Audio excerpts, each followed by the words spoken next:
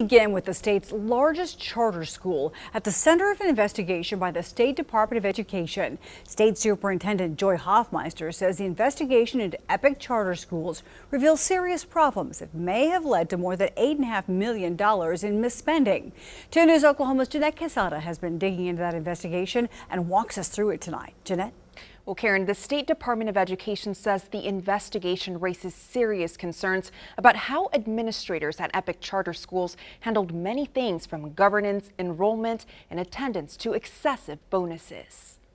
Nearly $8.6 million in bonus compensation was improperly paid to Epic administrators on June 7th, 2021, again in violation of state law. Tonight, the State Board of Education calling out Epic Charter Schools board members after an investigation found school leaders misused taxpayer dollars, violated state law, and fostered an environment of fear among staff. The State Department of Education launched the investigation after a complaint from a former member of Epic's governing board, Community Strategies, Inc. Leaders say enrollment is the most alarming issue.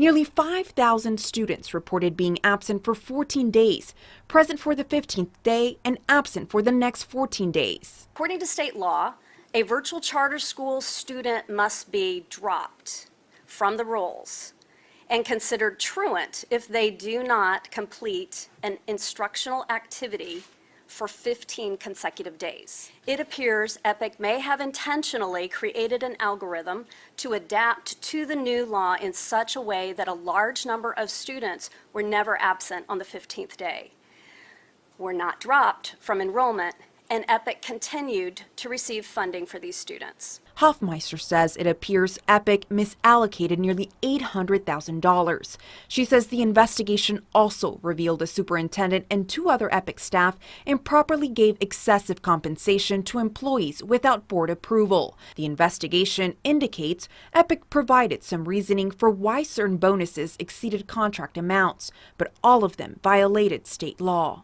The state superintendent says the report sheds light on serious problems with Epic leadership and raises concerns about how these violations impacted student learning. We know that many of our children have had setbacks over the last couple of years, and we would be very deeply troubled to not see advancement or growth.